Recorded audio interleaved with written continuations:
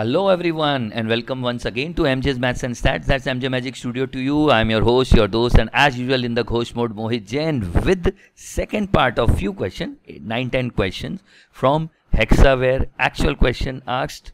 Similar kind of questions are there. Practice these kind of questions and don't complain that these are easy questions. These are the questions which are asked at HEXAWARE. So I can't help it out. These are the questions. Solve it, practice it, and do well at your exam. So you know the drill. Pause the session, try to solve it yourself, and then look out for the solution. So on this note, let's start now.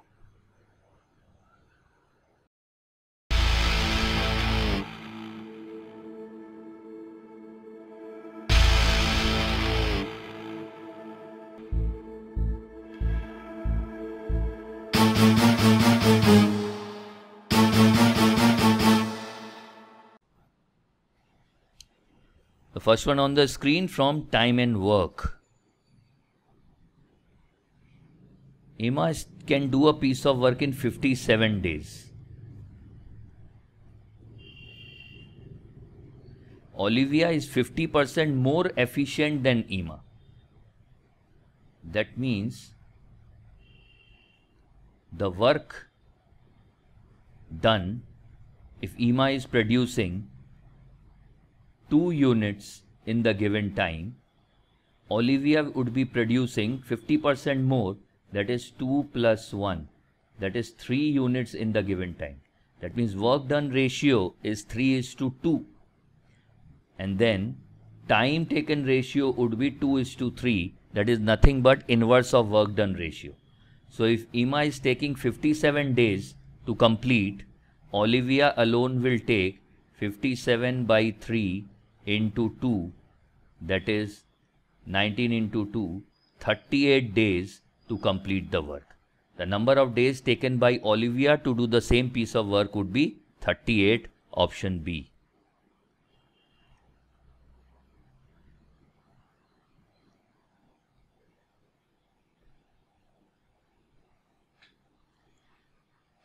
Okay. For y square minus 3y plus 2 to be a factor of a given expression, another function, determine the value of m and n. It's given that this function is factor of this. If I say a number is divisible by 12, can I also say that the same number is also divisible by 3 and 4? Obviously yes. So if y square minus 3y plus 2 is actually y minus 2 into y minus 1. We have resolved this into factors. That means the given function f of y, that is y to the power 4 minus my square plus n, is divisible by y minus 2. If it is divisible by y minus 2, f of 2 must be equals to 0. That is 16 minus 4m plus n should be equals to 0, or 4m minus n is equals to 16. Again, fy is divisible by fy minus 1. That means f of 1 should also be equals to 0. 1 minus m plus n is 0.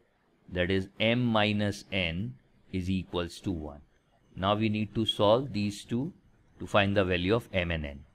4m minus n is 16, m minus n is 1.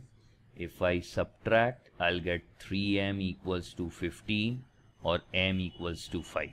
If m is 5, then n is equals to 4. So value should be 5, 4, because they are asking for the value of m and n. 5, 4, that is in option B.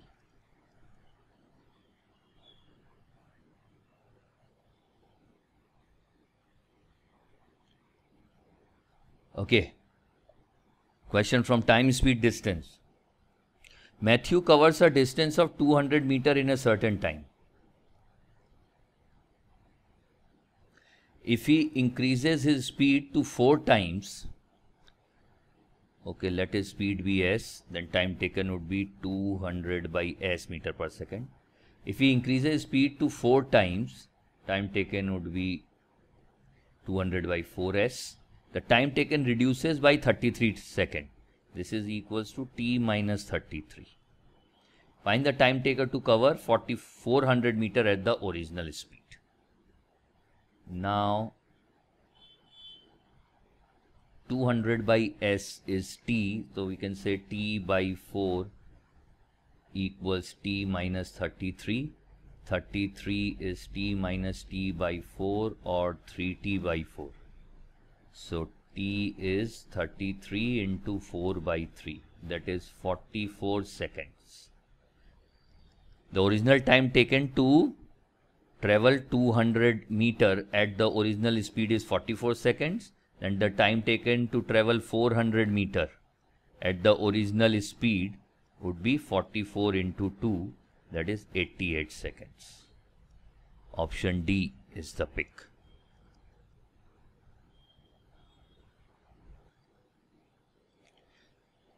Two articles are bought at the same price. One is sold as 15% profit and other at 13% profit. Find the overall profit percentage.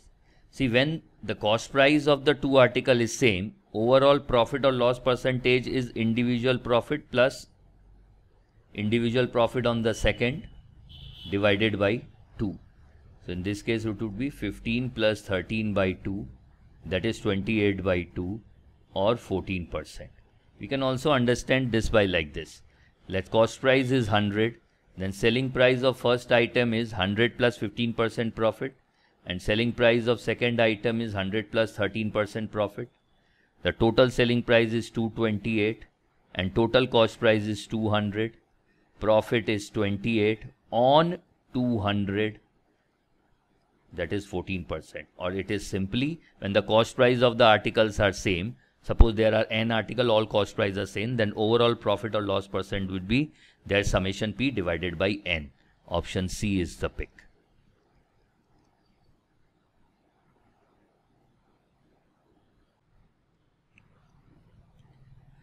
Okay, the one on the screen from mensuration geometry combined. Let's see. Two circles of equal radii pass through each other's center. Circle 1 center and another circle is pass same center. This is 7. If the radius of each circle is 7, which I have read it before, so this is 7 radius, then the length of the common chord is AB. This common chord cuts the line joining the two centers into equal halves at 90 degree. Rider using theorem. Let it cut at point O, and this is C. Then we can see in triangle AOC, this AC is equals to the radius of the circle, that is 7. OC is half of CC dash, that is 7 by 2. And with help of Pythagoras theorem, we can find the length of AO. So x square plus 7 by 2 whole square, that is 49 by 4, equals 7 square, that is 49. So x square is 49 minus 49 by 4, that is 4 minus 1 is 3, 49 into 3 by 4. Therefore length of AO is root over 49 into 3 by 4, that is 7 root 3 by 2. Now length of the common chord is AB, which is twice of AO, that is 2 into 7 root 3 by 2. So length of the common chord is 7 root 3 centimeter, and that we have in option C.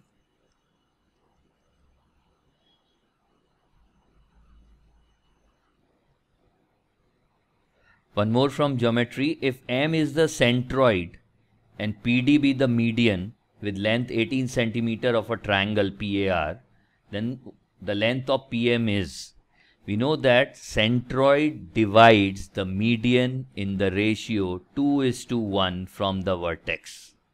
So if PD is the median and M is the centroid of the triangle PAR, then PM is 2/3 of the median.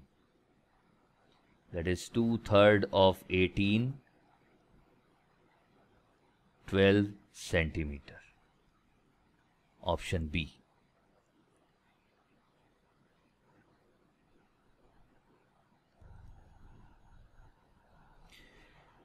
Okay, next question on the screen. Pause and try to solve it yourself first. An amount of 7800 is divided among Susan, Pamela and Katie. The sum of the shares of Pamela and Katie is equals to thrice the share of Susan. So in place of P and K, I can write 3S. That means 4S is equals to 7800. Susan share is 7800 by 4. That is 138,936, 1950. Okay. Now, the sum of share of Suzanne and Katie is equals to 2/3 of the share of Pamela. We know the value of S. Fine. We can also know the value of P plus K. P plus K is 3 into 1950.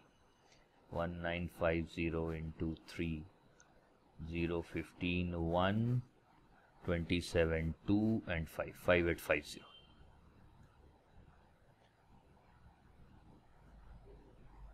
Question is, what is the difference between share of Suzanne and Pamela? S minus P we are looking out for. We have value of S. We need value of P. Okay. So K is 5850 minus P, and here K is 2 by 3P minus S, that is minus 1950. So if I take this P here, this will become 5P by 3, 2 by 3 plus 1, and 1950, 5850 plus 1950 is nothing but 7800. So P is 7800 into 3 by 5. 1, 28, 5, 60. 0, 18, 1. 15, 16, 1, 4860. So S minus P, difference between 4680 minus 1950 should be 2730. Yes, difference between P and S is 2730. That is in option D. Just frame the equation, keep on finding. We have calculated the value of S with these two. We have like equated the value of K and find the value of P. Difference between P and S is 2730.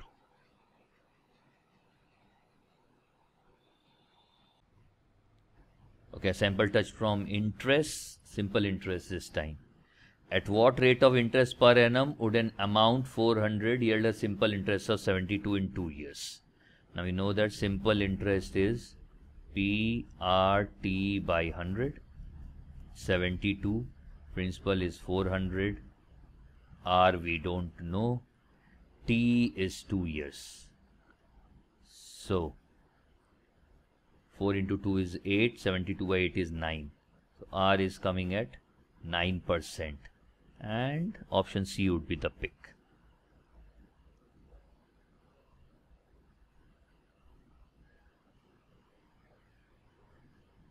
Okay, a classical take from profit and loss. If the selling price of an article was 25% more, then the profit made would change by $650. That means 650 is nothing but 25% of the selling price. Selling price is 650 into 4, that is 2600. Selling price of article is 2600. If the cost price was 20% more, that means if the cost price instead of C is 1.2 C, the profit made would change by $500. That means the change in the cost price 0.2C is equals to $500. C is 500 into 10 by 2, that is 2500. So cost price is 2500, selling price is 2600. Find the actual profit made by selling the article. Actual profit is S minus C, that is 2600 minus 2500, that is $100. $100, option B is the actual profit earned. We are just dealing with the changes. It is more of a percentage question. Changes are made on what? We need to identify that and then solve.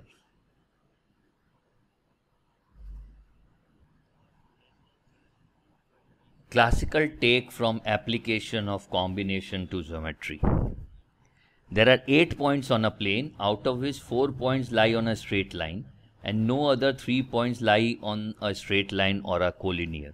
Find the number of triangles that can be formed using these points. If there are m points on a plane, out of which n points are collinear, number of triangles that we can have is mc3 minus nc3. Because to make a triangle we need 3 points. So in this case our answer would be 8c3 minus 4c3. 4c3 are the number of the triangle which are lost due to the 4 points which lie on the same straight line. Now nc3 is n into n minus 1 into n minus 2 by 6. So 8c3 is 8, 7, 6 by 6 minus 4, 3, 2 by 6. 8 into 7, 56 minus 4, that is 52. 52 triangles we can form. Option D is the pick. On this note, thank you everyone for participating. I'll see you soon. Best wishes to everyone.